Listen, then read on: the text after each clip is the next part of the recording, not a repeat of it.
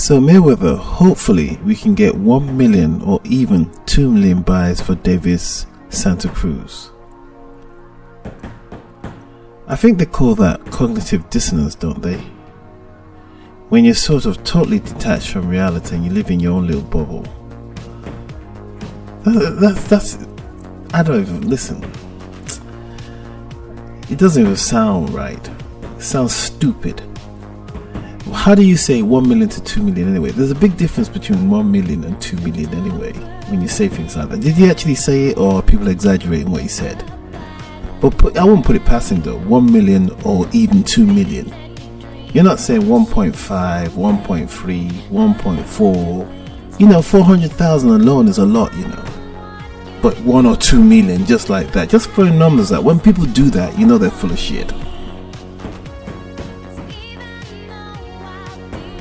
Seems like Gervonta Davis is finally going to get his way. He's got a new poster put up, but the old one isn't going away. I've seen someone like Ivan Radka sort of retweet the manipulated version where they fattened Gervonta Davis's face out. That's not going to matter, to be honest. It actually helps it adds to the curiosity of the fight. So I suppose he should work against it. He should laugh a bit, because when he overcomes that obstacle, when people mocking him, it should actually inspire him to prove people wrong, that he will lose the fight. He will not lose the fight, lose the weight, come back and beat the living crap out of Leo Santa Cruz.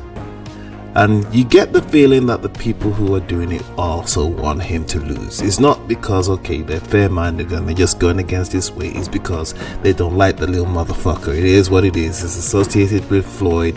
He's black too. I mean, yeah, it doesn't really matter because it's not about race. Yes, it's because he's black too. You know what I mean? And he's a bit ignorant.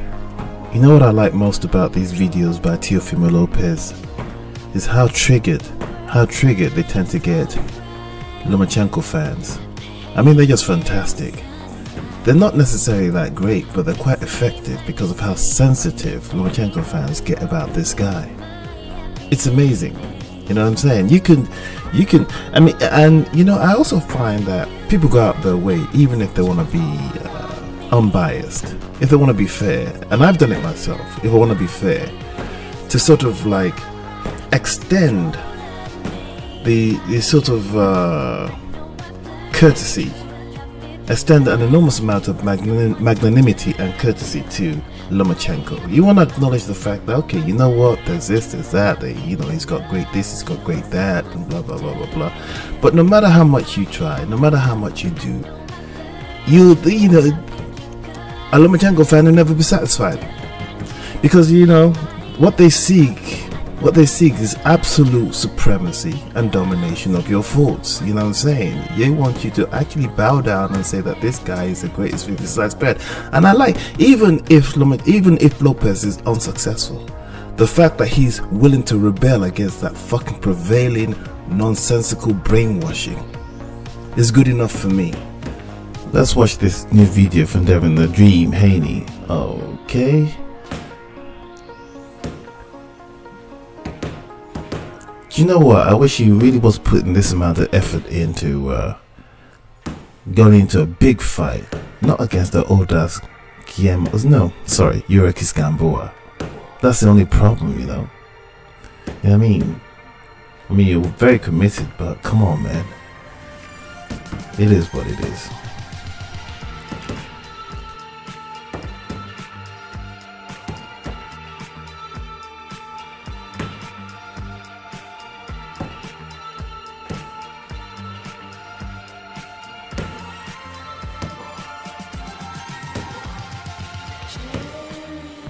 Let's watch about Bridges. She gets ready for Rachel Ball.